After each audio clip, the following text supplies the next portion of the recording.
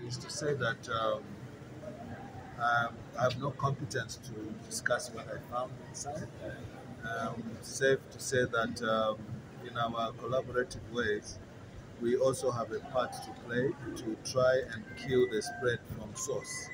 As you can see, this is a treatment center, so only my colleague from the Ministry of Health is competent enough to disclose what's going on inside here. We did witness a few things inside there that I'm not permitted to discuss, but safe to say that the situation looks contained, um, and the staff here are doing everything possible to save the lives of the patients that are being brought in here. And I must say they're doing a commendable job. And the detail of what's going on in there, as I said, can only be transmitted by the line minister of health.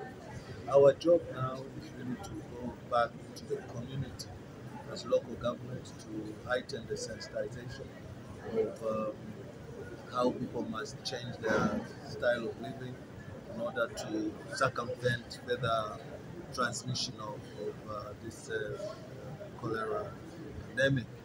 And maybe using this platform is to say that from our end, we will be communicating the measures that we are going to take in public places to strengthen the position of arresting the spread of the cholera.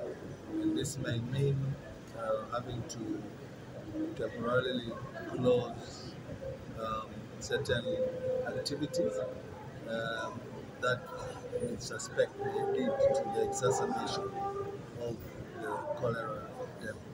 And that will be communicated after we sit down with the line ministries and see how we can best get around it. It is also important to state that what we found here is that there's also been recurrences of people who are discharged and they come back, which means that back home, where the source is, there is a problem, and we need to urgently attend to the problem by saying to our citizens that try to keep distances, try to keep disinfected, especially the hands, try not to touch your mouth, try the basic things that are recommended in order for us to remain safe.